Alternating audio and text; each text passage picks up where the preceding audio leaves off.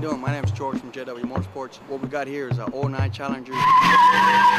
Checking out the wide body we did for SEMA. This was a crowd favorite right here. With some 24s up front. It's a 24 by 10. We went 26s on the rear. 26 by 12s. This is custom built from Asanti. And the car is stock. You look at it from the side, the car is pretty much straight. What we ended up doing was bringing out 4 inches to fit that 7-inch lift. Made it a wide body. Had it lowered, suspension lowered. The exhaust system, basically what I did is I put 2 flow masters and took out the resonators off of it. So that freed up the engine quite a bit.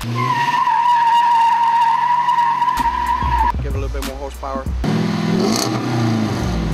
Nice purr to it too, you know what I mean? Had it all repainted, different black, you know, the black that comes from them is not really my taste. So as far as the reflective yellow here, it was kind of a tryout there.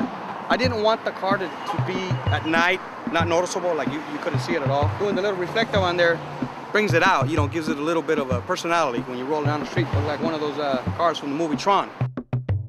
Still keeping a little bit of the factory look inside, just with a little spurt. Turn it all into leather, incorporated a little bit of that yellow, not trying to go too crazy with it on the inside. The whole thing about this is try to be different, you know? Started off with the yellow Charger, that's what I did at first, and people were liking that, so we just thought we'd try to Challenger.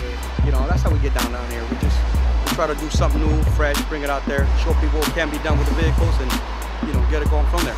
My whole thing about this being different, don't be scared to cut it. If it don't work out, just find a different way. Don't be scared to cut it. If you guys want some more information on it, of course, check out my buddies over at Dove Magazine and jwmotorsports.com. Any questions or anything, you can hit us both up.